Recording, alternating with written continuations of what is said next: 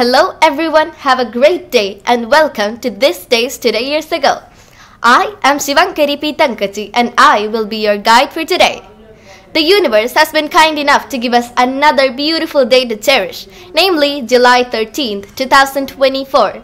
Today is a great day to entertain and be entertained. You know, there are many communities and organizations devoted and dedicated to help us be entertained, to help us laugh, to help us think positive, just to entertain others. But have you ever thought how these organizations start out? Well, today, July 13th, is the startup of an internationally accredited and loved by everyone organization, the Fédération Internationale de Football Association, also known as the FIFA. Because today, years ago in 1930, the first ever FIFA World Cup took place in Uruguay.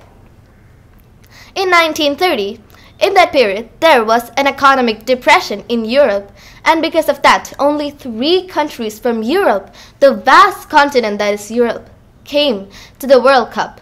And it was a really harsh place for the FIFA to be in, because they only started out and they had to cross many hurdles to reach the World Cup stage. They invited many countries, but only 13 out of the 193 countries there are came. The World Cup took place in Uruguay and it lasted for 18 days starting on July 13th, today, years ago in 1930, and ended on July 30 in 1930. Uruguay hosted and won the first ever FIFA World Cup, and the first runner-up, Argentina, was just as proud. There were about 25,000 audiences or spectators for each World Cup matches, and there were a total of 18 matches altogether. The FIFA suffered losses, they got gains. It was a total turbulence of positivity, negativity, happiness, everything for them.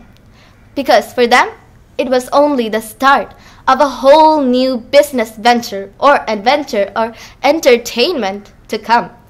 Over the years, FIFA gained popularity, and now it is an internationally accredited organization completely devoted to entertainment. You know, FIFA is a great message for everyone, not just communities, but for people as well. Because when we start at first, people may ignore you. Then they may tease you. Then they may taunt you and torture you. But at last, they will admire you. They will respect you. Only if you work long enough with complete devotion and dedication to the field you are devoted and working in. Thank you and have a nice day.